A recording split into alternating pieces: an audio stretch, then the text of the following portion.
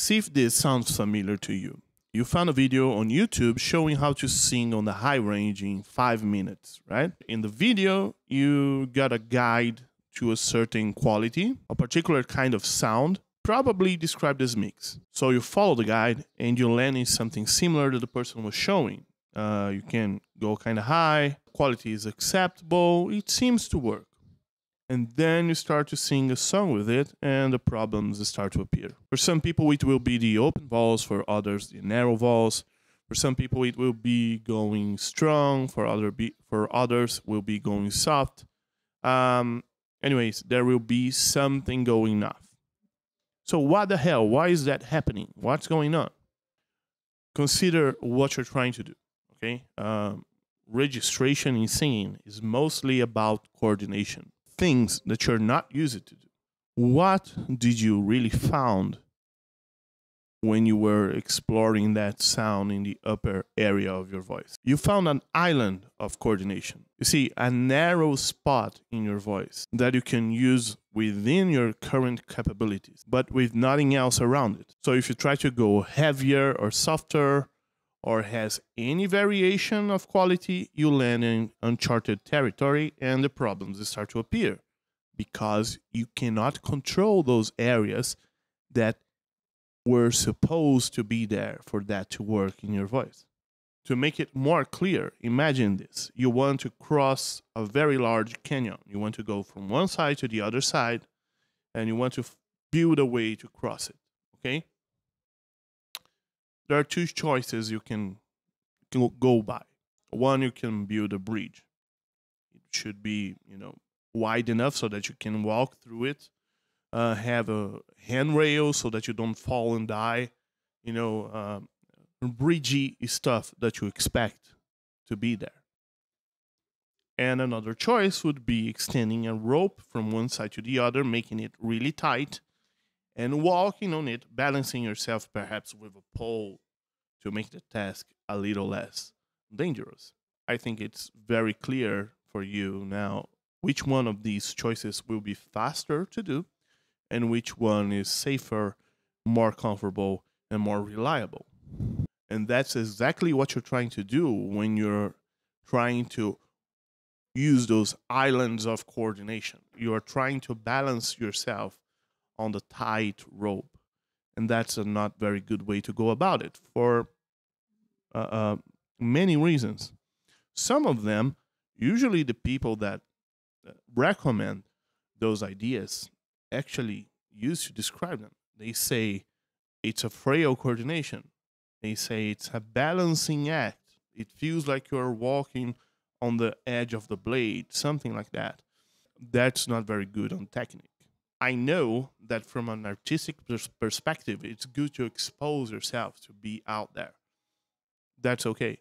But the technique to sing should be there to give you the ability to just think of what you're going to do and not worry if your voice is going to work or not. It's very hard to express yourself or to open yourself if you don't trust the thing you're going to use to do it. So what should you do instead?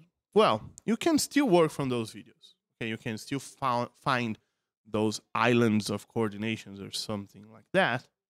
But instead of just trying to make use of it and staying on that very, very narrow path and trying to balance yourself on it, explore it.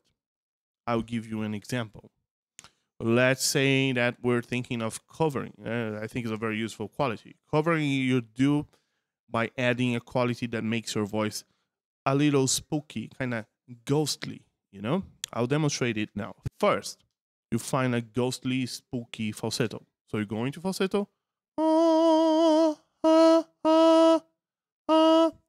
and make it kind of hooty, kind of ghostly. I don't know if that's a word. Or mimic a now sound, something like, and you alternate between them.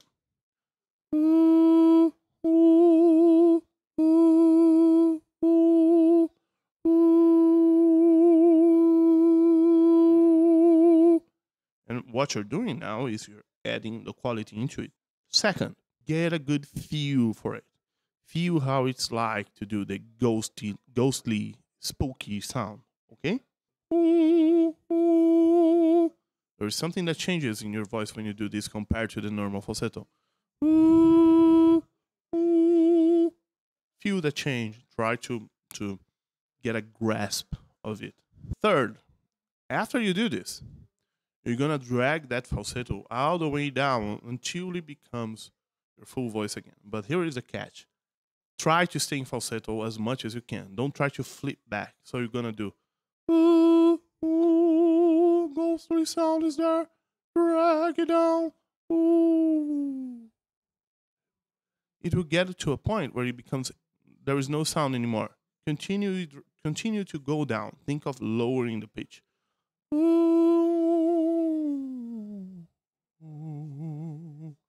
You will land into something like this, which is a version of your voice that has that also spooky quality to it. Okay, get a hang of it. And now the fourth step, you will compare that to your normal voice. So you go like,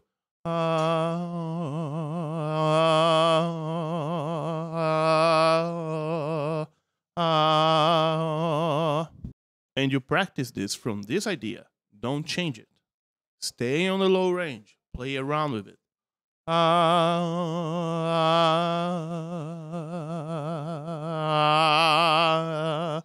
to change the quality and do it on top of the different quality. Try to explore that amplitude of motion that you have with that quality. And by doing so, you are training to use that on other areas of your voice. And now, finally, you can try to sing something with it. Covering uses usually that the light voice that we got into is very good for Journey, for example. But it will probably be difficult to just jump into it. But here is what you can do once those ideas are consolidated, okay? So go into a falsetto, ghost voice. Here we are. And you try to go do some song, I don't know, let's try Open Arms. So now I run to you with open arms, not in the hide. Believe what I say. And you can see that it works really well with this song. Will it work on all songs? No. Will you be able to control it just like that from the go? No, because there are other things that you need to control to make it stable. But by learning to control this single motion, that little part, you are much closer to having a stable way to perform the song than just trying to find, a sound that you're going to apply there. Because every single part of those phrases require a slightly different adjustment. There is no way for you to produce a single adjustment that will work through the whole thing. And that's the main problem. You can also extend this for heavier sounds. You don't have to be light. You can combine it with a heavier voice. If you get that ghostly thing, I'm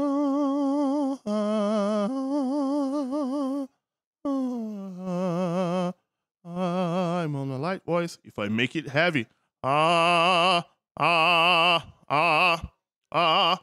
can use it to sing, I don't know, Iron Maiden, for example. Snowing outside, the rumbling sounds of engines roaring the